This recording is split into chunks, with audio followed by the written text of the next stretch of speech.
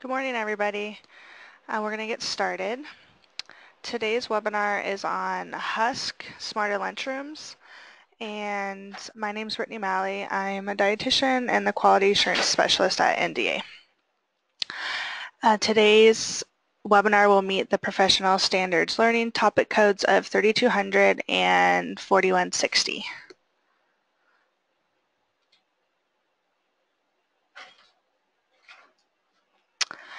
And then hold on one second.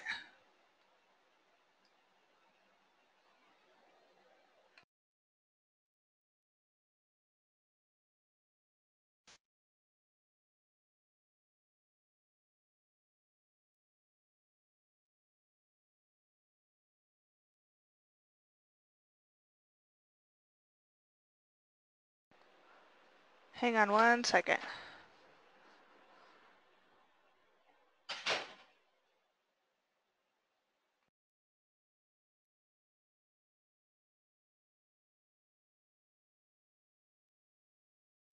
Okay, we're good to go.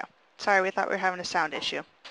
Okay, so to start with today, one thing I want to mention is I've attached a couple handouts to this webinar, and you can find those on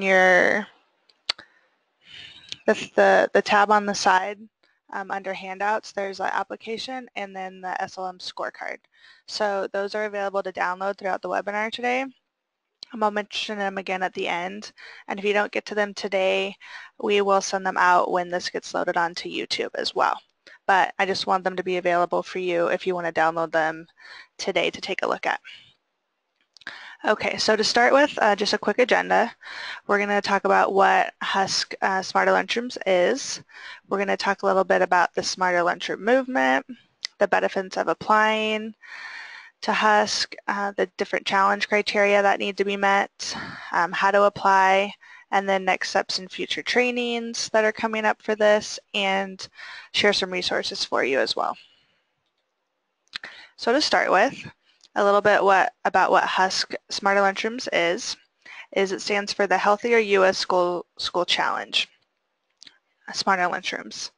And what it is it's a voluntary recognition award that recognizes schools that go above and beyond the federal requirements within the entire school nutrition environment. And there are 4 different award levels. There's a bronze, a silver, a gold, and then also a gold award of distinction. And once you attain one of these award levels, you maintain it for 4 years. However, you do have the option to apply for a higher level after 1 year.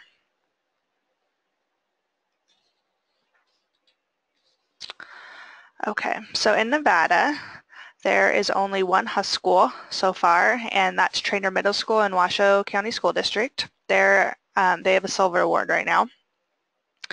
And just based on everything I've seen in Nevada as far as school wellness goes and talking to different districts, I know there are more eligible schools out there.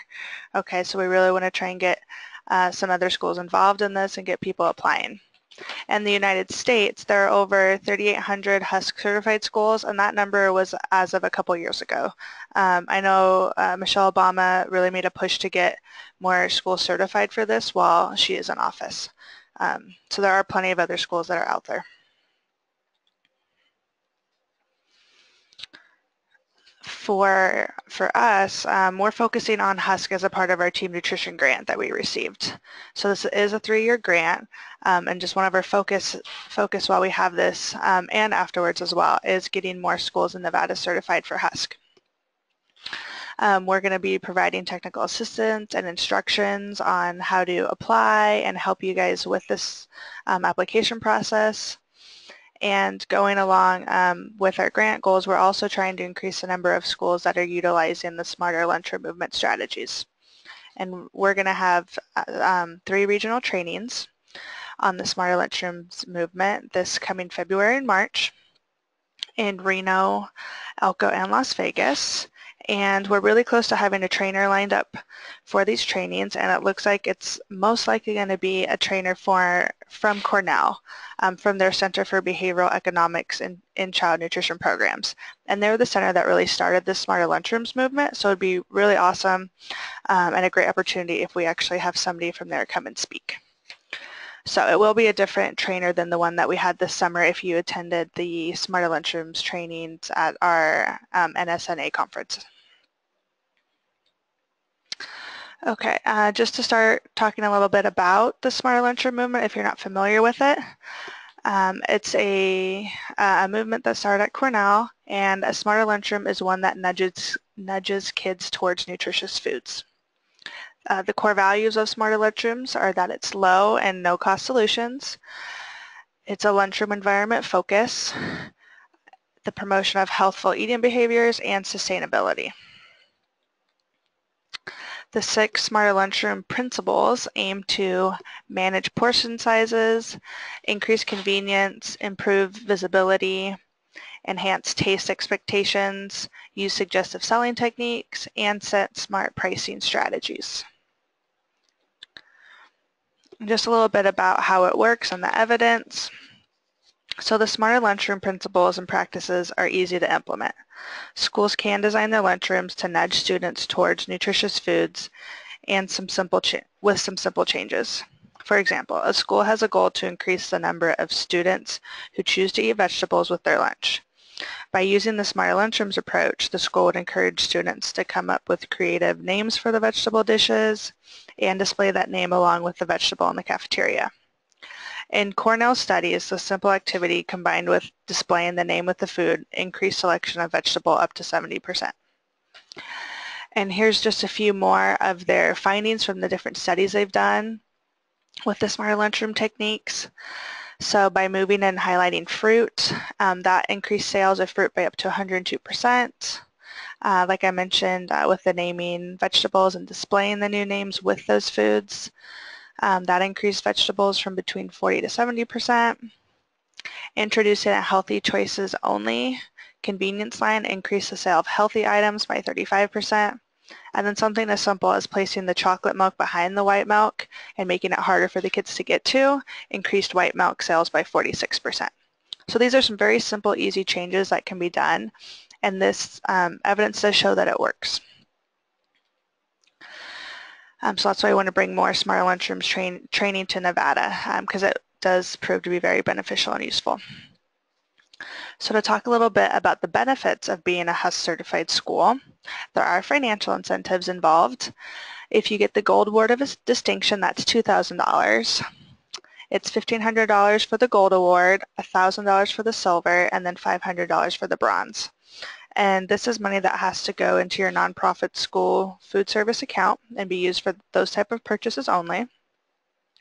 You do get local, state, and national recognition as a part of this. They send you a display banner to put in that school's school site, the cafeteria, or wherever they'd like to put it. You do get recognition on the Team Nutrition website, and it really does increase support and momentum around school wellness initiatives. And as you guys probably know, each year you have to set 3 goals for school wellness and submit that to us in the spring.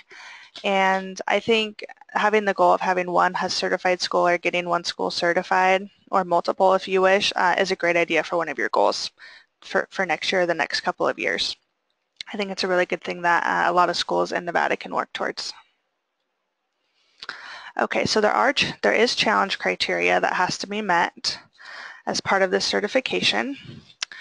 You have to participate in the National School Lunch and School Breakfast program. You have to be a Team Nutrition school. Joining is free and very simple to do. I'm going to show you how to sign up here in the next couple slides. You need to be 6 Cent certified, meet the USDA nutrition standards, and meet the Smart Snack nutrition standards as well. The school needs to provide nutrition education, physical education, and opportunities for physical activity. All corrective actions must be completed if you've recently gone through an admin review, and they want the schools to be showing that they've implemented some Smarter Lunchroom techniques. So this is just a snapshot of criteria. There are more, and there's more instructions and explanations in the application itself. So this is a snapshot of the Team Nutrition School Enrollment Form. So you do have to sign up in order to complete the HUSSC application, but it is very simple, okay? It's one screen. These are some of the things I asked for, okay? So very easy, simple information to find. Total enrollment, grade level, school type, and then on the next page, it's still on the same web page though, just, school principal, food service manager name, email, somebody that wants to be the team nutrition leader, probably the person that's going to be mainly working on the HUSSC application or leading that initiative. Okay, so all you do then is submit it. It's free. It's very simple. Okay, I have the link for this on our resources page. I just wanted to really let you guys see how easy it is to sign up. And if you are a Team Nutrition School, you do get a lot of free resources that they have available on their webpage as well, which is another bonus for being a Team Nutrition School. All right, so to talk a little bit about how to meet these different criteria that they outline for this HUSSC application, a good first step is to form a school challenge team.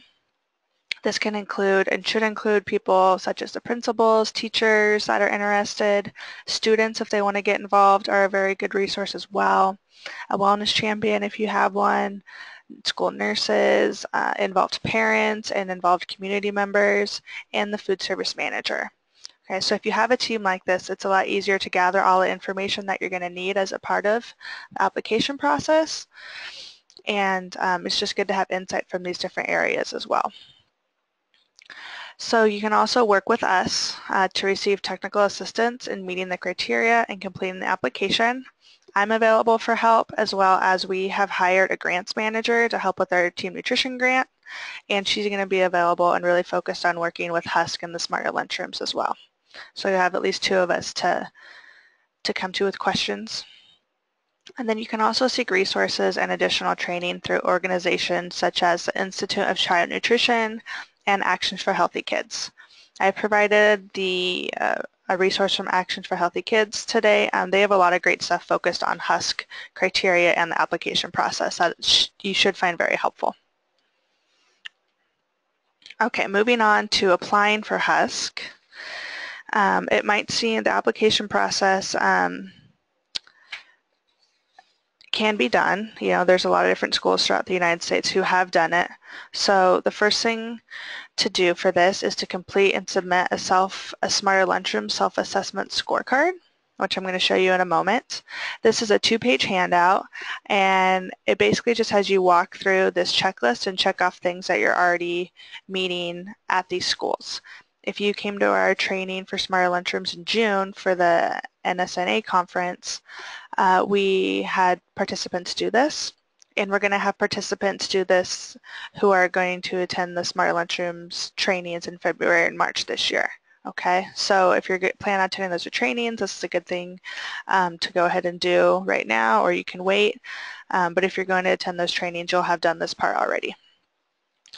Next up, you want to review the HUSSC checklist for the award level in which you're applying. So there's those 4 different awards, so going through that and getting a good idea of which level you want to apply for is a good starting point. You want to gather all your supporting documentation that you'll need. And then some of the supporting documentation that they'll ask for includes your wellness policy, your team nutrition registration verification, a 2 full-week cycle menu for reimbursable breakfasts and lunches, lunch 6-cent certification worksheets for the 2-week period, production records for 2 weeks, which is not required for the bronze level, meal documentation such as some CN labels, nutrition facts, and competitive food documentation if applicable. So there are different pieces that you do have to provide supporting documentation. And then if your school or any schools in your district have been recipients of the Alliance for a Healthier Generation Healthy Schools Program National Recognition Award, they may be eligible for a streamlined application process. Okay, so check and see if any of your schools have that award, and then we can see where you can go from there. And I'm providing the link for how to check that on the resources page. And then this is the link on here to access the application as well. Okay, so here's just a little snapshot of the Smarter Lunchroom Self-Assessment Scorecard. You may have seen it before. It's front and back, but it is very simple to hand out. And this is one of the handouts that we've included on the webinar today if you want to download it. And we will send it out as well afterwards. Okay, and some tips for applying. You want to pull together your team. That school challenge team we talked about, that's a team that you should use to do this application. If you divide it up and each person works on a certain part, that will make it a lot easier to get through. And you want to review the application and know any questions that you might have about it to start with. And then you do want to review the district school wellness policy and list ways schools are implementing the policy. And you can include multiple schools on one application for a district if certain criteria are met. So they have to have the same menu and the same foods being served. If there are multiple age grade groups, you can submit a lunch certification worksheet for each age grade group. So that is acceptable. They have to have the same nutrition education, physical education, and physical activities being offered or provided at those schools. The same competitive foods and beverages must be sold, and each school must follow the district school wellness policy, which that one's simple in Nevada since each district has their own and it's not school by school. Okay, some more tips for applying. We really want to make this process easy for you guys, so we're trying to provide as many tips as possible.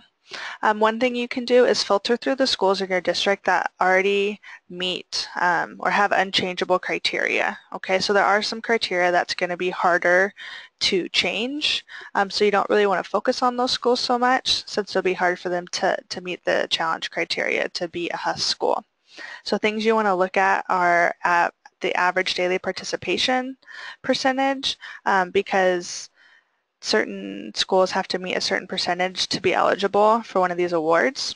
And I have the next slide shows you what those percentages are. And then also look at schools that have physical education teachers already. If the school has that, that's a good school to kind of focus on for this application process. And then you can look at schools that have gaps. So if you do have schools that are missing some of the criteria, figure out what those gaps are, and there's some great resources to help you try and fill those gaps and close them so you can apply. One of them is the Action for Healthy Kids Game On, the Ultimate Wellness Challenge. That's the link for that. They have a lot of good ideas and tips on how to close those gaps and things to implement at those schools. That'll help meet those challenge criteria. And like I mentioned before, recruit colleagues to help complete the application. Divide and conquer is an awesome technique, so you can kind of share the workload for the application process. And then last, don't be afraid to ask us questions. We are here to help and provide technical assistance. And like I said, myself can help, and then our new grants manager will be here to help as well. So here's a snapshot of the average daily participation percentages that are required for the HUSSC certification. For the bronze level for breakfast and lunch at any school level, there's no criteria, so you can at least apply for the bronze level if that's something you're worried about. And then it outlines the percentages needed for the silver, gold, and gold award of distinction. So if you go through the schools in your district and you see ones that meet those certain levels, you can try and aim to meet those award levels if you'd like. All right, so going forward and next steps from here. First thing is take a look at the application so you get a good idea of what's expected, what it's asking for, that type of thing. Like I said, that's one of the handouts today, and I'm going to provide you the link for that as well. Fill out one of the Smarter Lunchroom self-assessment scorecards if you've never done that before.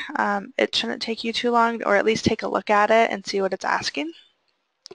And like I mentioned, that filling out that scorecard will be a part of those Smarter Lunchroom trainings if you do plan on attending those regional trainings coming up. And like I said, they're going to be in February and March. Once we talk to the potential trainer, we will be able to outline those dates, and we'll release those as soon as we can because we really want to increase the attendance for these. And then in addition, at the end of April and early May, we're going to have some school wellness policy implementation regional trainings as well in the same 3 areas. And we have picked a trainer for that. They're called the Core Purpose Consulting Group. And they're a group of principals, administrators from different school levels in Arizona. They've been big school wellness champions at their schools. They've done a really great job getting school wellness implemented there and at their sites. So they've put together this team to do some trainings and help spread their knowledge. And one thing they will be covering and talking a little bit about is HUSSC. So that topic will keep coming up in the different trainings we're offering. And then if you are interested and have schools that you have in mind that you want to apply for this HUSSC certification, please let us know so we can help you guys out as much as we possibly can. Okay, so here's a list of resources I've talked about and mentioned today. The first link on here is the link to the application itself. And then the second one is a link to the self-assessment scorecard for the Smarter Lunchrooms movement. And then the third one is a link to a USDA page that has a different links on there and resources for you for training and technical assistance in filling out the application and answering any questions you might have. And then there's the Team Nutrition link, which is where you can go to join and become a Team Nutrition school, which I showed you guys earlier is a very simple one-page form. And then there's the link on here for the Alliance for a Healthier Generation. And if you're not sure if your district has any schools that are have that Alliance for a Healthier Generation recognition award, this is where you can go to check. You might have to sign up as an administrator or see who your administrator is, but you should be able to check that on this webpage. And then the last one on here is from Action for Healthy Kids, and it's a sample application. So this is a really great resource. It gives you tips on how to apply, and it walks you through the whole application and shows you specifically where you're going to need supporting documentation, where you can get that. It has really good tips and it simplifies the application for you. So that's a very good thing to look at if you guys have a chance. This is just a snapshot of the application so you kind of know what you're looking for when you open it. That's the cover page of it. And then like I mentioned earlier, if you haven't already and you want to download these handouts, they're available throughout the webinar. You just go to the tab on the side where you know, if we have a poll, you want to ask a question, there should be a handouts tab as well, and you just click in that and you can download the applications. Okay. Okay, so that's all I have today. I'm talking about HUSSC. There is a lot more information and more detailed topics we can talk about as far as HUSSC goes and Smarter Lunchrooms, but today I really wanted it just to be an overview and to get you guys thinking about it, thinking about applying, what schools might be interested, just to get that idea out there for you guys and not really overwhelm you with anything else that has to do with it. So if anybody has any questions, we'll take questions for a few minutes. And just as a reminder, our webinars are always uploaded onto our YouTube channel, and we'll send that link out once it has been uploaded. That's all I have for you guys today. Thank you for attending the webinar. And if you have any questions, call or email me. And if not, have a nice holiday break.